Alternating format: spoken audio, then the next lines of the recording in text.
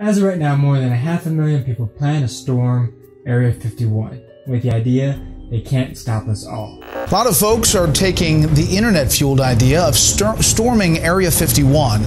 A call to storm Area 51 has attracted more than 1.2 million people on Facebook. Nearly 1 million Facebook users say they're going to raid Area 51 in Nevada on September 20th in a quest to see aliens. Me personally, I believe this is a joke, but I'm afraid a lot of people might not think this way. They might think on September 20th, 2019, starting at 3 a.m. to 6 a.m., they're going to storm Area 51. I heard about the Area 51 raids, guys. So, September 20th, y'all need to learn how to protect yourself. Aliens are dangerous. They will mess with your mind, do stuff you don't want done while you think they're there. But, I do agree, we do need to free them.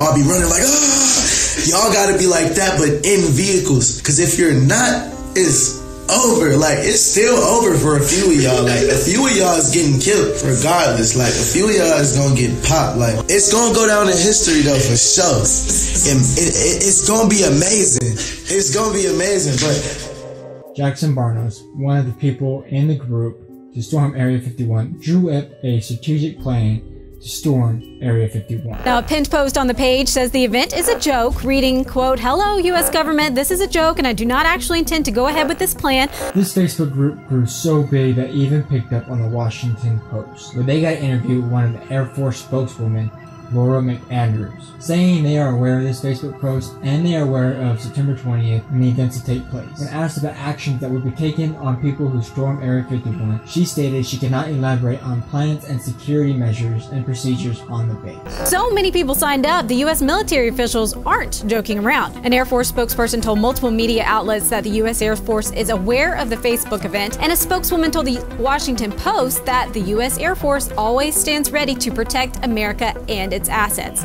No one knows what would really happen. Area 51 is a very highly classified military base located in Lincoln County, Nevada, near Groom Lake. No one really knows where Area 51 got its name. There's speculation that Area 51 got its name from the Area Grid Atomic Energy Commission. In the 1940s, during World War II, the Army Air Corps built air runways in Nevada, near Groom Lake. At this time known as Army Air Corps Gunnery School. Soon after, the runways were abandoned. Now, in the 1950s, the CIA partnered up with Lockhart for some secret projects, high-altitude aircrafts, using the Area 51 base. This was so secluded that no one would even suspect anything. No one even knew about it. This base became the location for secret projects for the military, such as the U-2 aircrafts. Now, this base became the hub conspiracy for UFOs and alien experiments. Now, in 1947, Mike Roswell found some weird stuff on his land. From what he explained, it was a crash site. So he gathered up the material and took it to his local sheriff. Now, the local sheriff couldn't explain what this stuff was, so he did the next best thing.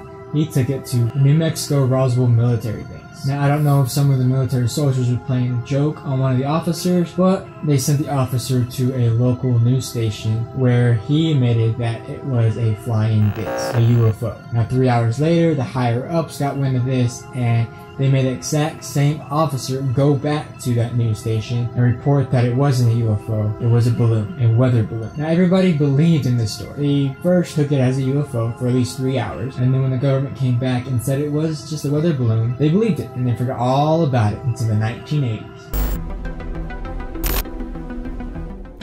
In the 1980s, a man known as Stan Friedman, a nuclear physicist, did some research on the crash site and UFOs and all this weird extraterrestrial stuff. Upon his research, that a few eyewitnesses claimed that the government lied and the UFOs were true. Now, this is where Area 51 and Roswell tie in together. Because of this man's research, because another man came out and claimed that UFOs crashed there and they found extraterrestrial bodies.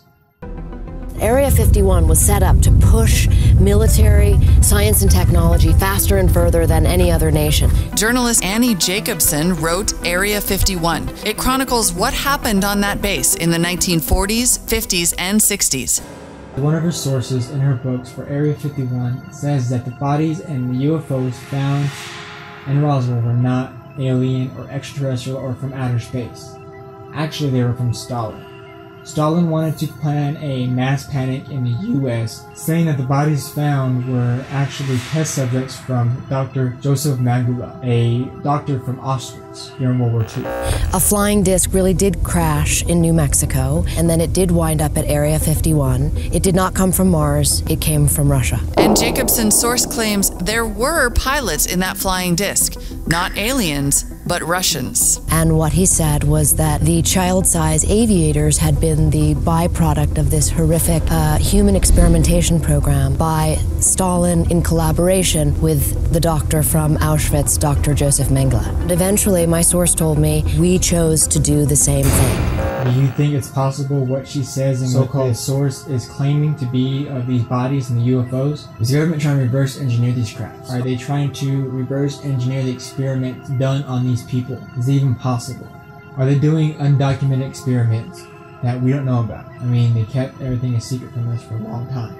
This video clip surfaced back in 1995 as an alien autopsy. One of the bodies found during the wreckage of the Roswell crash back in 1947. Ray Stantilli claims that this is 100% genuine alien autopsy going on right now and none of it's fake. It even aired on Fox television. What do you think about it? Do you believe this autopsy video is actually really true?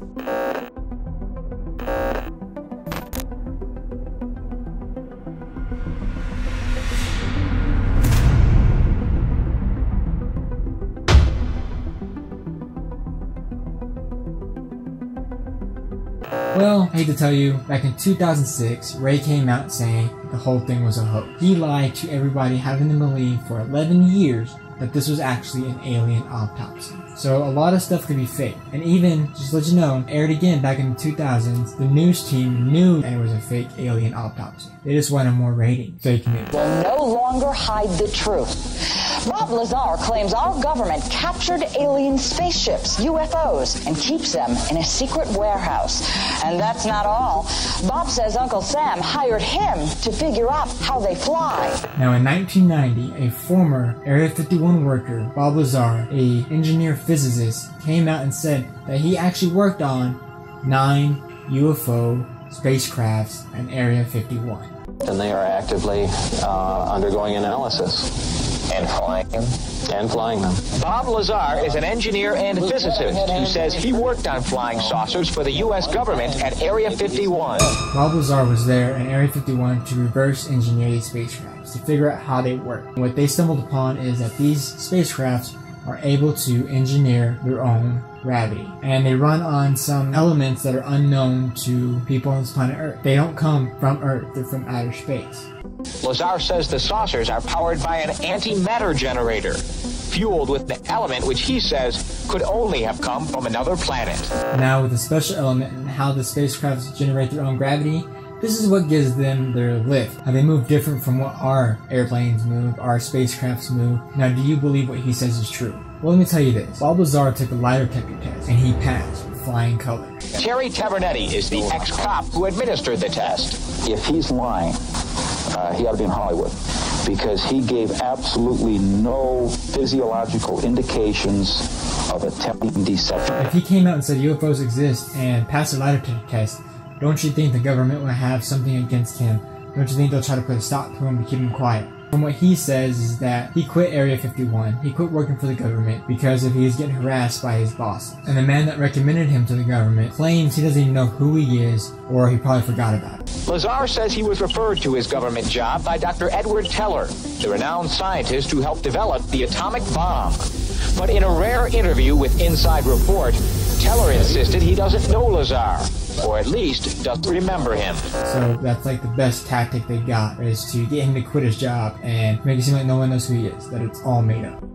I think it appears that someone's trying to wipe him out. Now the reason why I'm bringing up Bob Lazar is because of the secret program the Pentagon recently admitted to, the secret UFO program that they spent millions of dollars on researching UFOs, after telling us that UFOs do not exist. Earlier this week, the New York Times and Politico revealed the existence of a secret government program to investigate UFO sightings. Now they say this program started back in 2007, but who knows how long this program has been going on. They just said 2007 to make it seem like Roswell and all the other stuff was not real. Now, this program was shut down back in 2012, the year before Area 51 was confirmed and to be truth. My question to you is, I want your thoughts on this. Let me know down in the comments. But let me add, everything I said in this video is facts and public knowledge. Some of these might be theories or big conspiracy. Area 51 is true. There is, or should I say there was, a secret UFO project going on from 2007 to 2012. The purpose of the program, Advanced Aerospace Threat Identification Program, was really designed to do just that, from a national security perspective, and try to ascertain and determine if that information is a potential threat to national security. What do you think about that? Do you believe in aliens? Do you believe in UFOs? Do you believe all this is a cover-up?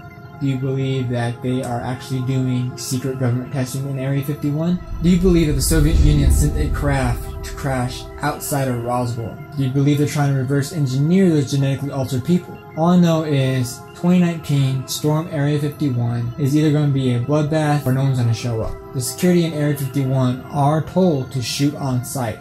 They have authorization to shoot on sight. Just remember that part. Who knows what's going to happen? I honestly hope no one goes and that all of this is one big joke. Until the next video, peace guys.